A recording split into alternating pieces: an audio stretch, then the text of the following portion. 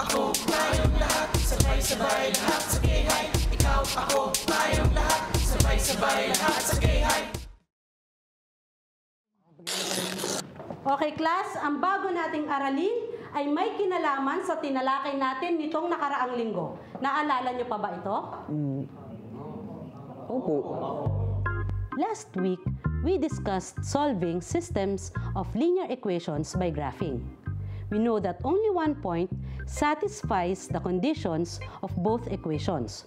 To do that, we graph the two equations on the same coordinate plane.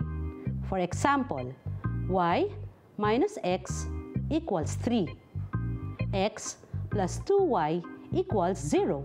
Ito ang graph ng y minus x equals 3. At ito naman ang graph ng x plus 2y equals 0. And when we combine these graphs in one coordinate plane, we can determine the point of their intersection. Because the point of their intersection is negative 2, positive 1, the solution to this system is x equals negative 2 and y equals positive 1. And we can check the system. To do this, we substitute x equals negative 2 and y equals 1 in both equations.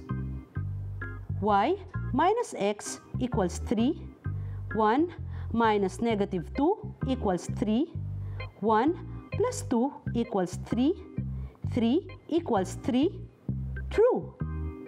X plus 2y equals 0. Negative 2 plus 2 times 1 equals 0. Negative 2 plus 2 equals 0.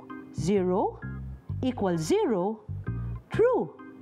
Therefore, the solution to the system is negative 2, 1. Ikaw, ako, tayong lahat, sabay-sabay lahat sa gayhay. Ikaw, ako, tayong lahat, sabay-sabay lahat